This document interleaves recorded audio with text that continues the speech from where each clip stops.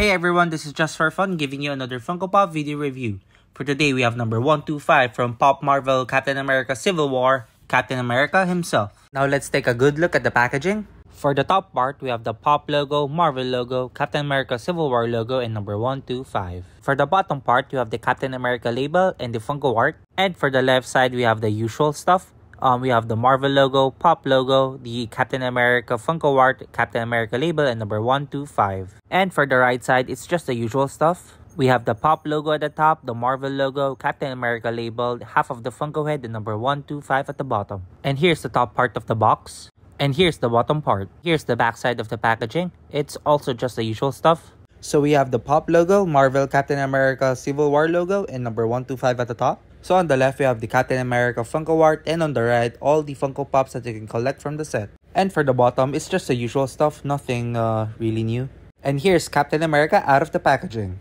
And of course, it's a bobblehead. All Marvel Funko Pops are like that. First impression on this guy, it's really cool. I love the sculpting. The paint job is flawless. I love that they added a detachable shield here. It looks great. Now let's focus in on the head. So I love the sculpting here. I love the letter A there, but there are like paint smudges. I love the paint in the eyes. It's good.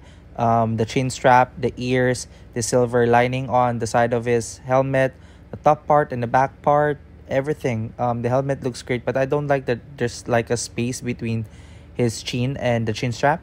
But it's okay, no big deal. But I love the body. I love that it is bulky. The paint job in the body is good. I love the silver, the dark gray, the red, the blue color that they used here, the boots, the gloves, everything about the body looks great. And for the arms, nothing special, but it does have like a letter A on his shoulder pads on both sides, so that looks good. Good attention to detail from Funko, but other than that, nothing else. This is the best part about this Funko Pop. You see the shield, it's actually detachable. So yeah, you can just clip it on back if you want the shield on his back or not.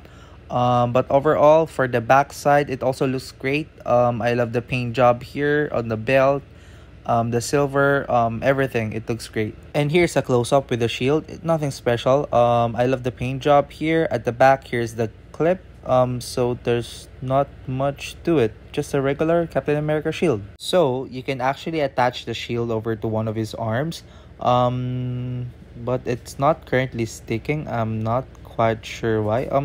There you go. But it's not that hard clipped. It falls off. But yeah, I'm having difficulties clipping it on. But maybe on the other side, it would be much better. Yep. It's actually better. Yeah, it looks good. Overall, a really good looking Funko Pop. It's actually a must-have, especially if you're a Captain America Funko Pop collector. It really is a must-have. That's it, everyone. Please don't forget to like, subscribe, and leave a comment below. Let us know what you think of this Captain America Funko Pop. That's it. Peace.